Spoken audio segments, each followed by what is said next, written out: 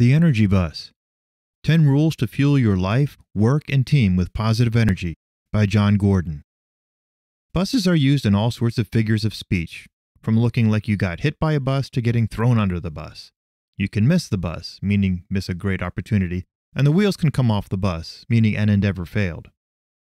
Jon Gordon's use of bus imagery is much more refreshing and motivating than these examples.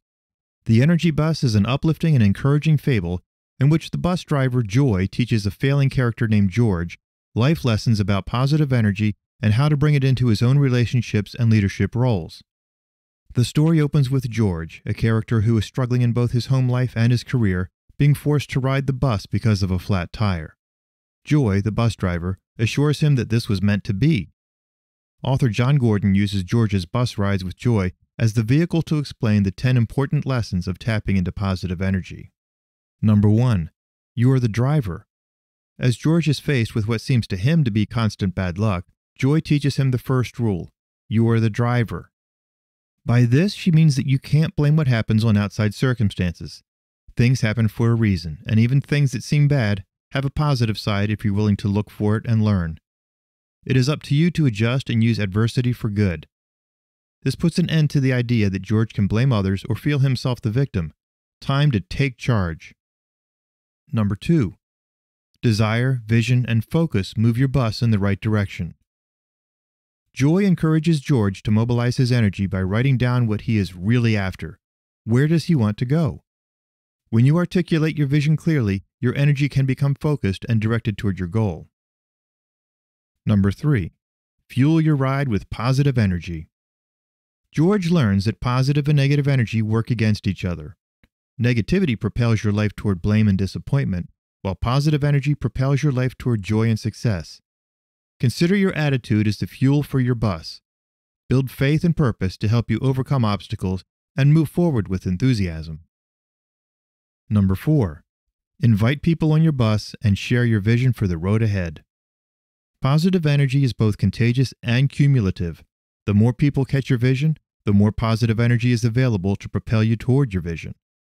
Of course, for people to join you in your vision, they have to know it. To raise a team, you must articulate your vision clearly and extend a purposeful invitation for them to join you. Number 5. Don't waste your energy on those who don't get on your bus. Unfortunately, the response to George's invitation at work wasn't great. He feels defeated again.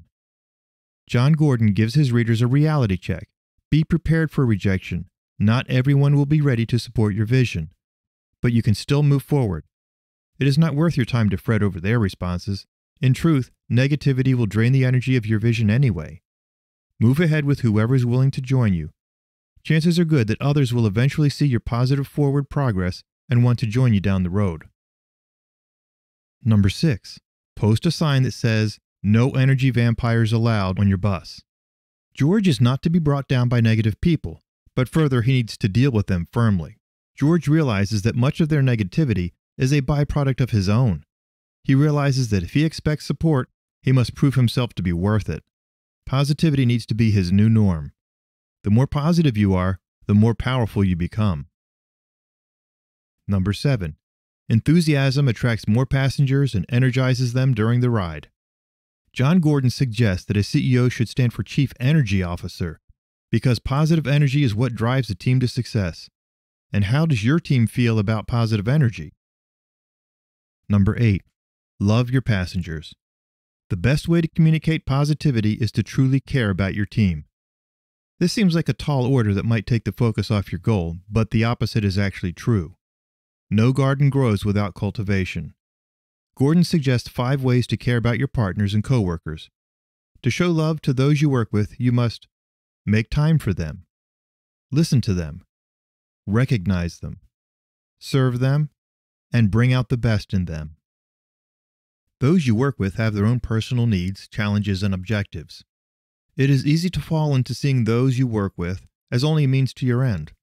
But positive energy is only generated when you see people as people rather than objects. Being willing to see those you work with as individuals strengthens your team and your commitment to one another.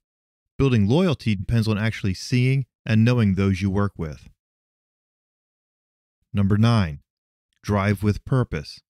This rule ends up coming to George in an encouraging note from Joy on the day of his big launch.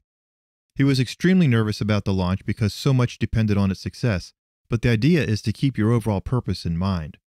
Focusing on the bigger purpose will not only help minimize the stress of high points, but will motivate you through mundane tasks that any vision is likely to require. Number 10.